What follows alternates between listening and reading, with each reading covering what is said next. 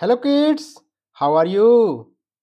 Today we are going on a cool adventure to learn about some amazing creatures called insects.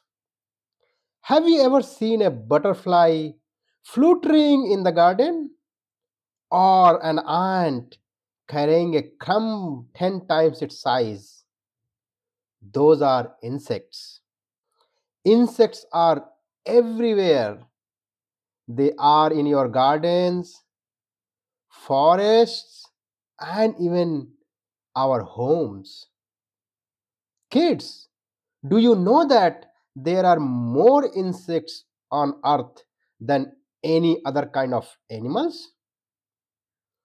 But what exactly are insects? Let's take a closer look.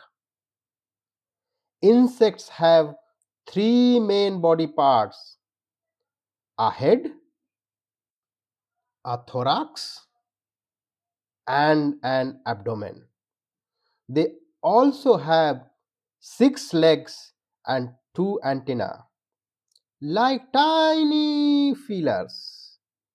Some insects have wings, like butterflies and bees. They use their wings to fly from flower to flower, helping plants to grow. Other insects, like ants and beetles, don't have wings.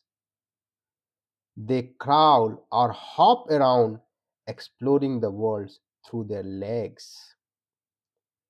Insects come in all shapes, sizes, and colors. Some are big and scary, like tarantula spiders. Have you seen them?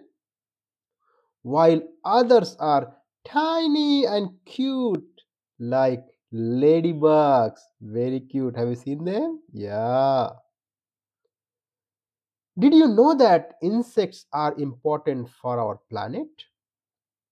They help pollinate flowers, which helps plant grow new fruits and vegetables.